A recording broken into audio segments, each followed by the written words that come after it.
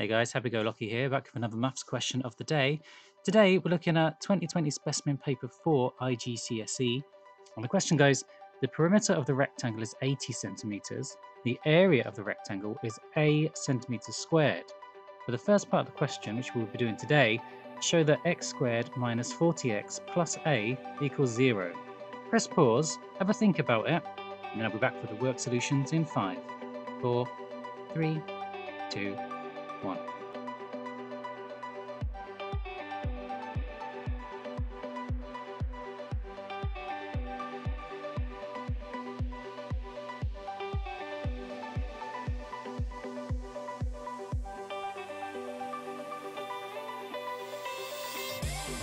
Okay guys, we're back with the work solutions. Originally, when you first look at this question, you think, oh my word, how on earth am I supposed to solve any of this? But at the end of the day, it is just a rectangle. And the rectangle formula is just width times length. So you should be looking at it that way, building up from the bottom, rather than looking at it and getting a headache and going, I think that's actually too difficult. So we're going to use a bit of algebra skills to rearrange and work out that x squared minus 40x plus a equals 0. And you'll be amazed that you actually did it by the end of it.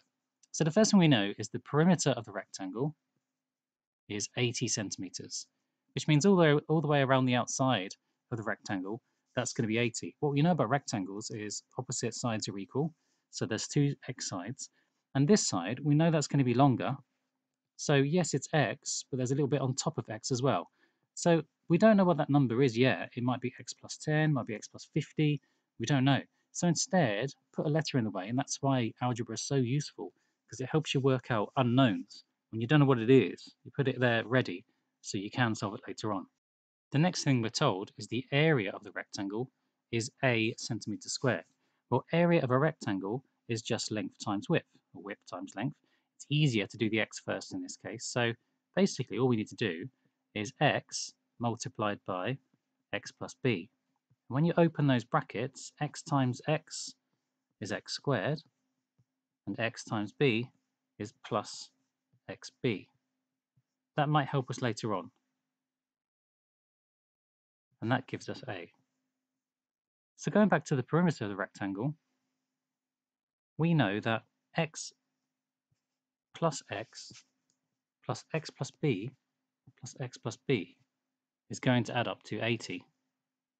So if we put them all together, we've got 1, 2, 3, 4 x's, and we've got 2 b's. Remember, we don't have to know what b is yet. We might be able to find out later.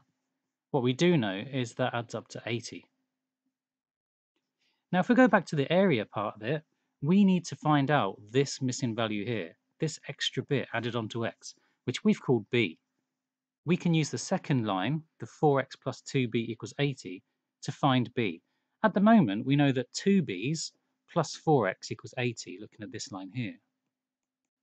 So if we want to get b on its own, the first thing we need to do, if you look back at previous videos on changing the subject, we have to snap off what's attached to b.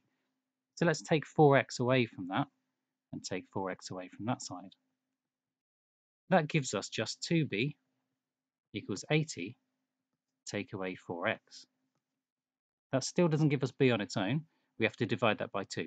So that means a single b is half of 80, that's 40, take away half of 4x, which is 2x.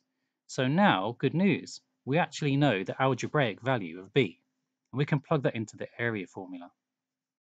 Okay, coming back to the area formula then, we've got the area is x squared plus x times b.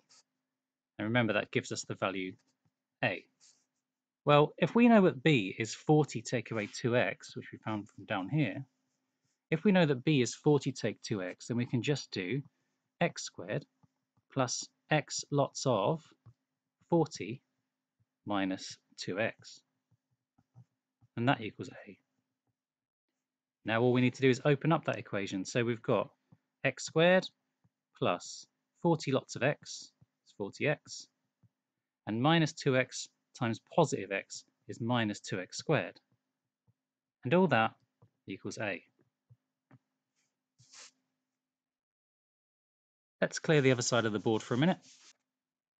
Okay, so remember the question said we've got to show that x squared minus 40x plus a equals 0.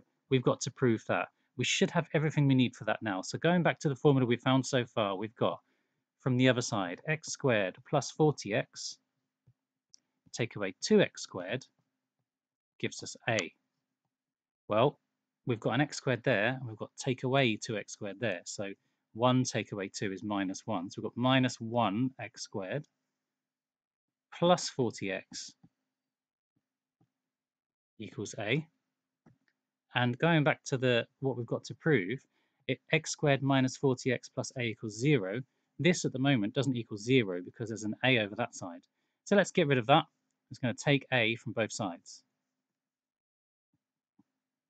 And if we do that, we get minus x squared plus 40x minus a equals nothing. So we're nearly there.